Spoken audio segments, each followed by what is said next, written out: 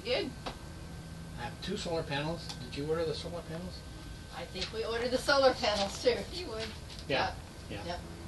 I had replaced the solar panel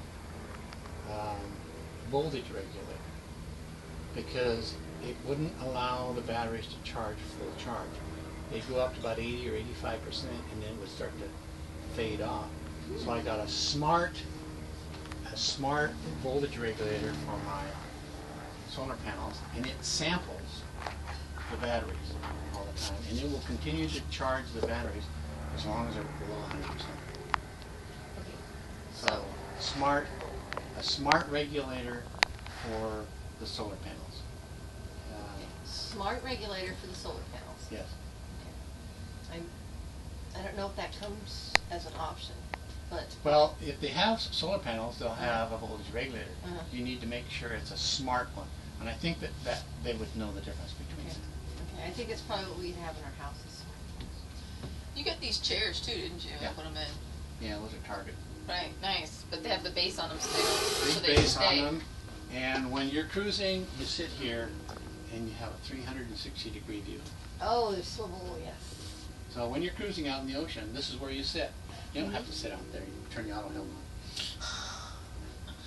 Oh, not like you have to turn a corner or anything. Yeah. Yeah. Yep. Yeah. Let's go down in my side of the boat now. Okay. By the way, you see these slots, and your boat will come equipped with a panel down there. Theoretically, that's to use so that when you're in rough weather, so that if you have A wave water comes comes in. in here and stuff and take it on the boat, it would be a super trip hazard. Mm-hmm. I never use them. Could be a horrible trip hazard. Yeah. Right. I mean, you do a If it's station. going to be that bad, you put the doors down. Yeah, you got the doors down anyway. Yeah. You're not going to have these doors up if you're in bad weather. So, Well, you could get them surprise pooping. when we first got this boat, I Yeah, you can. told Richard Ward, the designer of this, I said, "You've done a remarkable job of designing this boat, except for one problem." I said, "Right here, we only have room for 5 wine bottles." He didn't have enough wine storage. Yeah. So Oh, I see. we use this for storing our PFDs. Your personal PFDs. Yeah. And our tethers. Oh, good. Oh, You need tethers. they're bungee tethers too. That's Bungee fun. tethers, and they have 2 Oh. clips. So you always are clipped on, even if you have to change from one to another. Mm-hmm. And you don't ever clip onto the lifelines. You use jack lines. And I'll Right. show you those. I didn't bring my Why are extra they called batteries. lifelines? My batteries dying. Because when you have this on, Battery dead? I think so, and my charger's back up there. and if you have a I gotta go D-ring, back to the car. what your PFD should have if you're going to go out in the ocean at all, I'm recording. is this portion clips In there. in here. And so now this is your lifeline.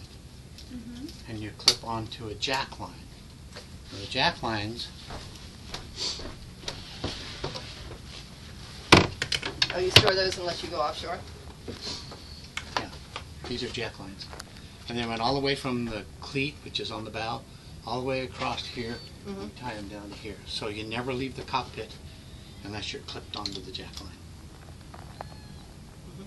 So these are easy and cheap to get. Right, there's. It's just line. Do they clip on at the end? They have a clip at the end of these, or you just tie? No, I you just tie it on. Okay. I just tie it on.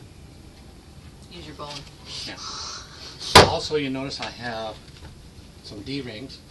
I have one right here and one over here. Did you install those? I installed those. Oh. And the reason I like this one particularly over here is because I want to leave this area right here and get out here. Either You can. catch a fish Okay. or to change the traveler or to do something out here. I'm tied up. Right. And that makes it nice and easy to grab the jack line. Yeah, because the jack line, Oh, that's a good idea. Did you get a picture of that? the jack line is right here. So I hook onto the jack line and can go forward and slide all the way forward. So So where's the jack line tie? It ties back to there? I tie it in here. Oh, okay. Oh, and you put that handhold on, or does No, that this count? handhold's standard. Okay. Yeah, and they have handholds here. That's one thing, some of the other boats didn't have enough handholds Yeah. that we looked at. And that's And one I thing. added Uh-huh. 3 handholds when we got to New Zealand. Uh-huh. Because going across the Tasman Sea, I found out that going from here to here, I had nothing to hang on to, you know, when Uh-huh. the door's down. Uh-huh. And so I installed this one.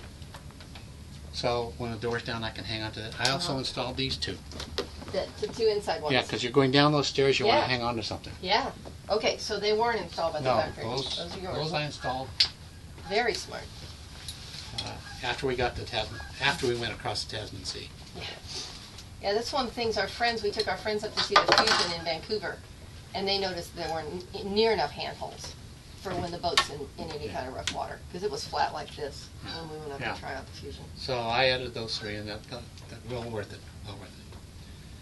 I have 1 electric winch, which is this one right here. Did that come with the boat? Well, yeah, it came with the boat, but it's an option. It's an option. We're getting. I think And it's we 2 got it. speed, fast, and slow. I got this for 2 reasons. One is when we wanted to see the boat, they had one down in San Diego. Mhm. Kirk German had one down there. Mm-hmm. So I went down there and we raised the sail manually. I thought, that's 840 square feet of sail. Mm-hmm. And I It's knew I was hard, going right? to get a thicker sail material too. And I said, I don't want that. But probably more importantly is that I wanted it so that if Carol has to haul me up the mast, she's not down here grinding. Mhm. She can just sit there and push the button and watch me. Mm-hmm. So for safety reasons, I got it. It also, when you're in really rough seas and you have to reef, Mm-hmm. you need electric winch to reef. It really takes a lot of. Well, that way you don't have to come off the wind too to reef, right? Right. Because you can't a lot of times if your heavy seas come off the wind to reef. You It's don't want to go impossible. broadside to the wave. No. So No. electric winch, I would swear by. It's just you don't need 2. One's enough. Okay, let's walk around this way. We'll go out on the bow.